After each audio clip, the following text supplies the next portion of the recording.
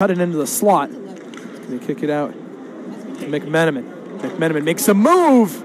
Continuing to put on some good pressure early in the game. Crespo off the glass, right in front there. Get rid of that puck. Regula using the glass. Can't clear it out. Lampa from the Big Ten logo puts one. Holiday from Singleton goes by him. Penn State will cycle and change. Brick. They're 4-8 in those games, so the first goal is big. McEachern got a mini breakaway, trying to go to the backhand. Dobeš not fooled.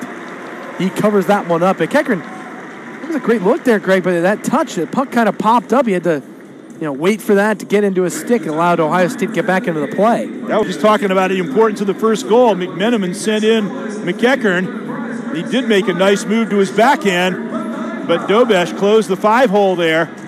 But a great breakout pass that gave him a go to open ice, and they use open ice when they have it. Sarlo puts one right into Jakub. Wall gets it out to McEachern. McEachern, his shot off Duke. He stayed with it, gets it to McMenamin. On the special teams, that usually does not bode well. Now they're coming away with a shot here.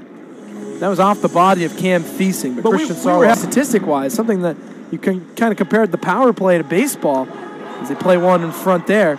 Shoot, that's why they probably have a low power play total in terms of scoring percent. Geniev had a look. Dobeš saving himself, gets to the right side just in time. They had to shoot that one. It was a wide open chance. And it's out to center ice. Some good pressure by the Buckeyes, but it's taken over now by Tuor Linden. First great looks of this second period. And here's a chance in front for Penn State, and a big save on Ashton Calder. That's the bet. It up, and now it's Alex Savagno out to center with a good pass, and Penn State moving in. Calder with a shot, and a save by Dobeš. He sweeps it to the corner. That's the second good shot we've seen from Calder here, and the winged wide of the net by Kerwin.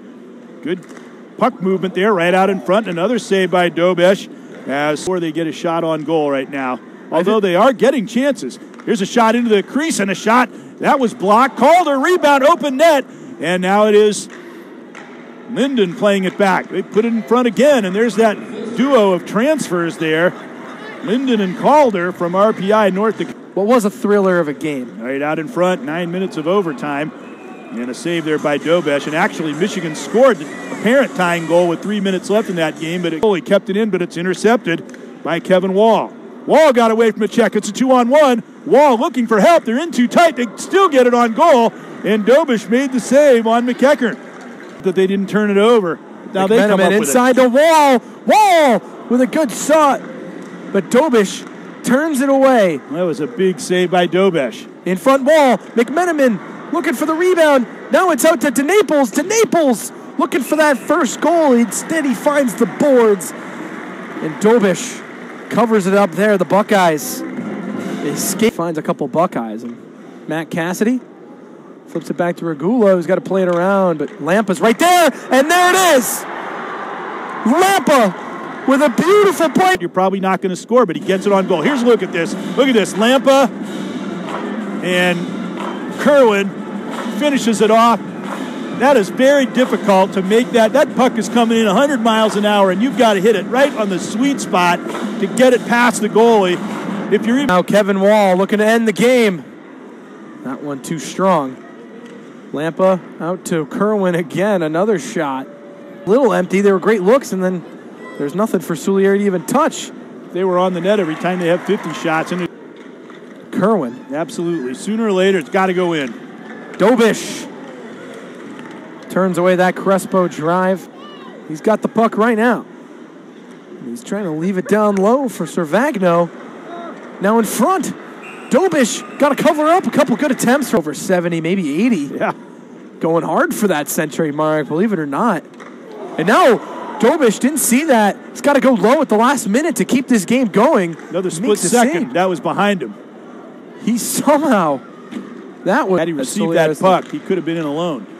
Soulier has to turn that away. Nonetheless, there's a low shot. Dobeš gets it back to himself there. I mean, they only like to get there shorthanded. They like to play with 4 guys out there. Setting it up, and there it is. Kevin to get into the slot. Take a look at it. He's going wide there.